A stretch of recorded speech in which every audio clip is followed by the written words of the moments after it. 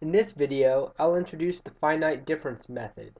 This is the most common alternative to the shooting method for boundary value problems. After studying this video, you should be able to formulate the finite difference method for a boundary value problem and use MATLAB to implement the finite difference method for a linear boundary value problem. We'll do a nonlinear problem in the next video.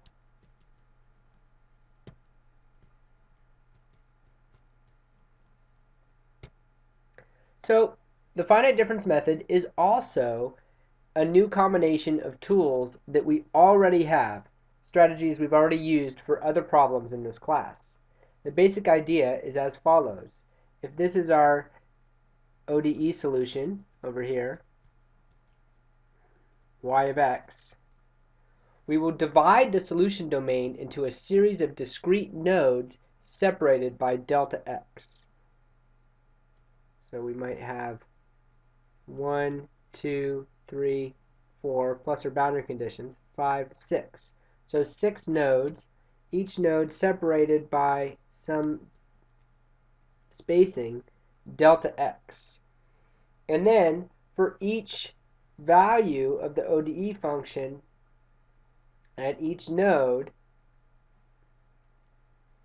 we will write the differential equation using the finite difference formulas that we developed earlier for derivative approximations. Finally, we'll apply the boundary conditions and use that to write a system of algebraic equations in matrix form. If it's a linear differential equation, that resulting system of algebraic equations will be a system of linear equations, and we can solve using something like left division or Gauss-Seidel, or any of the other techniques that we developed for linear systems of equations. If it's a nonlinear system of differential equations, or if it's a nonlinear differential equation, we'll end up solving a system of nonlinear algebraic equations. And we can use Newton-Raphson iteration for that, and I'll go over that in the next video. So this is our basic strategy. How it works is going to be problem specific. So let's go ahead and look at an example problem. Here's that same differential equation describing the deflection of a simply supported beam with a constant distributed load and the same boundary conditions. We're going to solve this problem this time using the finite difference method with a discrete values at delta x equals 0.5. So the first step is to do what we call discretizing the domain. So we'll imagine we have our domain, which goes in this problem from 0 to 3. So here's 0, and here's 3. And using delta x equals 0.5, we're going to have values of 0, 0.5, 1.0, 1.5, 2.0, and 2.5. So we're going to set this up to solve for 1, 2, 3, 4, 5 unknown y values of the solution. And the way that we're going to do that is using a finite difference approximation for the derivatives in our differential equation. Now this differential equation only has one derivative term, and that's the second derivative of y with respect to x.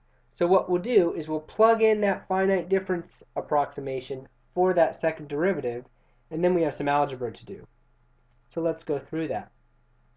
So I'm going to plug that in to the differential equation, and we get EI times yi plus 1 minus 2yi plus yi minus 1 all over, and now the h now is our delta x, so it's delta x squared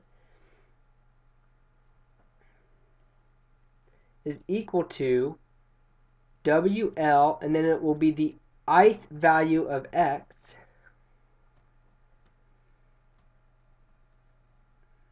over 2 minus w times the ith value of x squared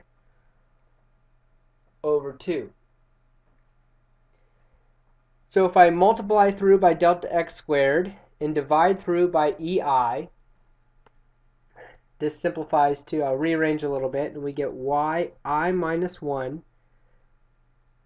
minus 2 yi plus yi plus 1 is equal to w times delta x squared divided by 2 ei times L xi minus xi squared. So for each of the ith nodes, so here we have node 1, 2, 3, 4, 5, so we have I going from 1 to 5, and for each of those ith nodes, we have a linear equation for yi minus 1, yi, and yi plus 1. So note, at node 1, our yi minus 1 is equal to y naught, or our boundary condition. And at node 5, our yi plus 1 is equal to yl, which is our other boundary condition. And so we'll put all this together in matrix form, and here's what we have. So again, that equation was yi minus 1 minus 2 times yi plus yi plus 1 is equal to w times delta x squared over 2 ei times L xi minus xi squared. So writing down in matrix form, we see coming down we have the negative 2 values on the diagonal because those correspond to the coefficient times yi. So in the way that I've set this up is y1 here is equal to our y naught, and y7 is equal to yl. So our 5 unknown y's are the values at y2 through y6. So negative 2 is going to be on the diagonal, since that corresponds to the yi. And then we have a coefficient of 1 and 1 on the off diagonals, and the rest is all 0. All times our node values are 5 unknown node values, and then this term factors out of the right-hand side vector, and we see our boundary conditions, y1 and y7, just subtracting, so the yi minus 1 for the first equation, or the yi plus 1 for the last equation, subtracting those over on the right-hand side. So everything on the right-hand side is known. These x values are the values of the x points here in our discretized domain. And I guess this would be 1, 2, 3, 4, 5, 6, 7. And our unknown values are 2 through 6. So those are our x values. They're known. Our boundary conditions are known. So everything on the right-hand side is known. And then we just need to solve this linear system for the y values. And we know how to do that in MATLAB. There's some important notes here. One is that the resulting linear system we have here is problem specific. So this was developed for this specific problem. The right-hand side vector is characteristic of the specific differential equation that we're solving. Also, the coefficient matrix is characteristic of the specific differential equation that we're solving. It's a fairly simple coefficient matrix with the negative 2 on the diagonals and the 1s on the off diagonals, because all we had was that one second order derivative of y. We can we do know that the size of the system is dependent on the choice for delta x. So the size of our system is a 5 by 5 because we had delta x equal to 0.5, and that resulted in 5 internal nodes. Lastly, we can say that the coefficient matrix will be tridiagonal when we're using second order finite difference approximations, because they're always using the yi minus 1 term and the yi plus 1 term. If we were to use fourth order finite difference approximations, we'd wind up with a pentadiagonal or 5 diagonal matrix, because you might recall those fourth order finite difference approximations look 2 points to the left and 2 points to the right. So let's look at the MATLAB code to solve this. One thing you'll see here is we've had to do quite a bit of work by hand to derive this matrix. We really need to get to this point, understanding what this matrix is going to look like, before we start working in MATLAB for this method. So here's our MATLAB code. We've got our boundary conditions defined. And the way that I've set this up is we'll actually set our delta x by defining the number of nodes. So we can change that number of nodes easily. Then using that to set up our discrete x values.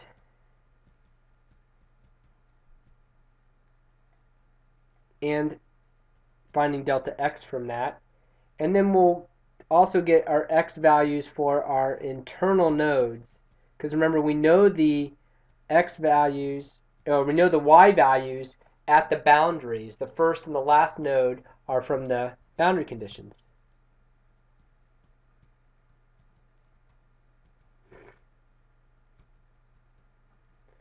So next step is to set up our coefficient matrix. Now, we know that if we have 7 nodes, the first and last node are known by the boundary conditions, so we're going to have n-2, or a 5 by 5 system. And then I'm going to use a built-in MATLAB function called spdiags, and that is short for sparse diagonals. And we're going to use this function to set up our coefficient matrix. And the way this function works is we start by setting up a matrix of columns, and each column contains the diagonal values. So here we have a column of 1s, a column of -2s, and a column of 1s. And those correspond to the diagonal of 1s, the diagonal of -2s, and the diagonal of 1s that we're going to have in our coefficient matrix. Then the spdiags command, the way that works is we give it that input of a matrix with columns of diagonal values, and this input, that's -1, 0, 1, using the column operator, means we're going to put the first column of diag vals into the -1 diagonal, so 1 below the main diagonal. The second column of diag vals is going to go to the main diagonal. That corresponds to the 0 in the second input. And the third column of diag vals is going to go to the +1 diagonal, or the diagonal above the main diagonal. The last step here, these last two inputs just set up the size. So this is the size of the matrix that spdiags creates. So setting up this matrix is the exact same as this alternative code I've included over here. If you're more comfortable with for loops, there's not that much of an efficiency gain for relatively small systems using spdiags. So you can do the same thing. That spdiags function is doing the same thing as these two for loops. You can also use those to understand how spdiags is working. The next step is just to calculate that right-hand side vector. Again, that's this vector here. So we calculate that right-hand side vector. And one thing you'll notice is because those initial conditions, because the boundary conditions are 0 in that right-hand side vector, I left off the boundary conditions because, and only because, they are 0. And lastly, we can use left division to solve for the y values at the internal nodes, and then do a concatenation to add the internal nodes to the first value for the first boundary condition and the last value for the second boundary condition, and just put those internal nodes in between in a vector. So now we have a column vector of all our y values.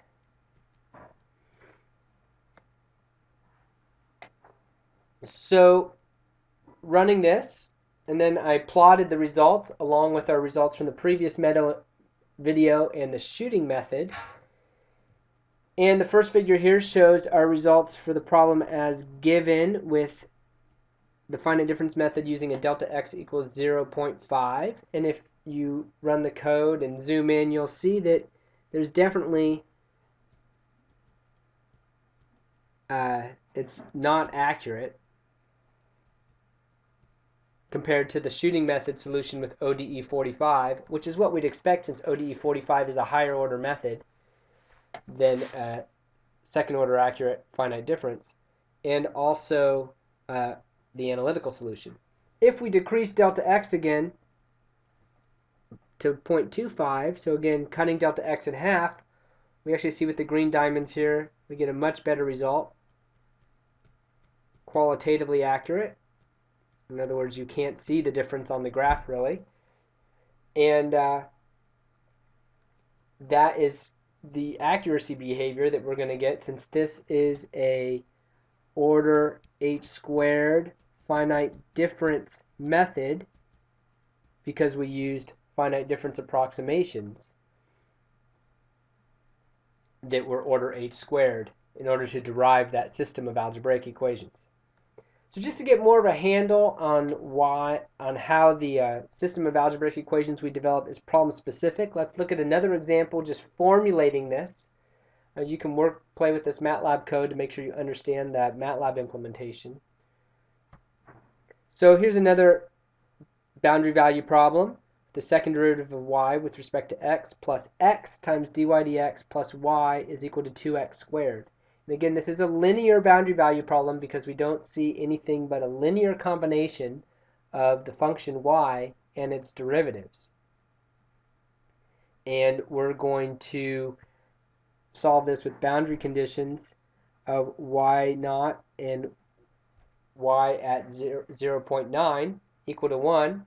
And again, we'll start by discretizing the domain. This time, let's use a delta x equal to 0.1. So we're going to first imagine our domain here, and we'll have 1, 2, 3, 4, 5, 6, 7, 8, 9 internal nodes. Sorry, 8 internal nodes actually.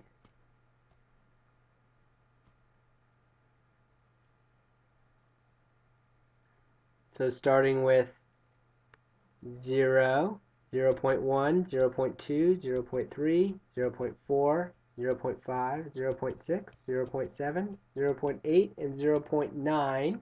So there's our nodes, and we're going to have 8 internal nodes. So this will be an 8 by 8 system. So what's different about this function now is we have a second derivative of y with respect to x and a first derivative of y with respect to x and y. So the result's going to look a little different. So here's our finite difference approximations that we'll use.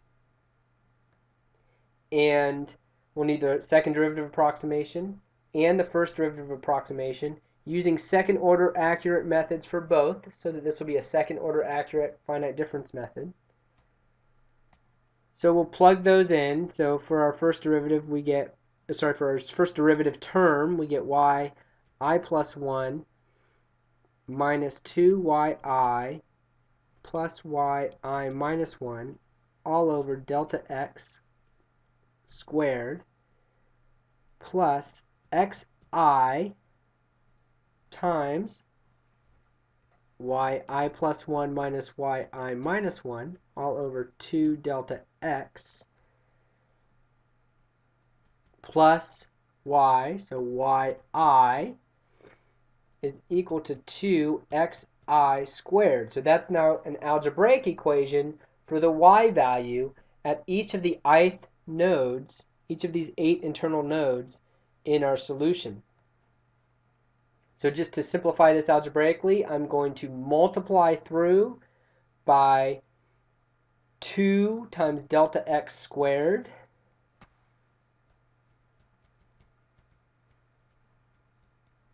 And when I do that, I get 2yi plus 1 minus 4yi plus 2yi minus 1, that's what that first term becomes, plus xi times delta x times yi plus 1 minus xi times delta x times yi minus 1 plus 2 delta x squared times yi equal to 4 delta x squared xi squared. Next, we'll collect like terms. I'll bring our yi minus 1 term first. And so for our yi minus 1 term, the coefficients looking through is we have a 2, and over here we have minus xi delta x. Then for our yi terms, we have a negative 4 plus 2 delta x squared.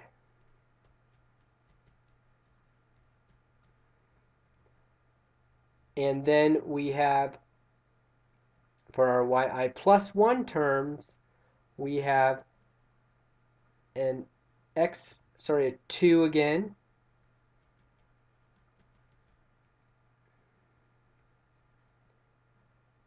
plus xi delta x. And all of that is equal to 4 times delta x squared xi squared. So now let's take this general equation and write that in matrix form for all of our 8 nodes. So writing the system in matrix form, we have negative 3.98 is the same, going all the way down on the diagonals, and that's the negative 4 plus 2 delta x squared, or negative 4 plus 2 times 0.1 squared. So that's the same for every equation. But then you see the xi's are in the terms, xi is in the terms for yi minus 1 coefficient and the coefficient for yi plus 1. And so you see that going down the diagonals, we have 2.01, 2.02, 2.03. Basically, those diagonals are increasing, or the lower diagonal is decreasing as xi increases going through the nodes. The first and last values on the right-hand side, again, this is going to have that right-hand side value, but minus the y naught, or the first BC, times its coefficient, 2 minus xi delta x. And the last value is going to be minus yn, which is times 2 plus xi delta x. So that's why those values are so different here. The bottom line here is that this linear system is very different from the linear system that we solved for the first example, and as I mentioned before, that's always going to be the case. The linear system that you solve is a direct result of the differential equation that you're solving, and what the size of the system is related to what is your delta x value, and what types of derivative terms are in that differential equation, and what finite difference approximations you use for those derivatives are what determine the end shape of this matrix. So in general, the best approach is to formulate the matrix in general terms, so something like here for this equation, and then use that in MATLAB to calculate the elements. That way you can change delta x easily. Also, there's no precision lost here for this case, but in general you wouldn't want to lose any precision by calculating numbers by hand. And that concludes this video.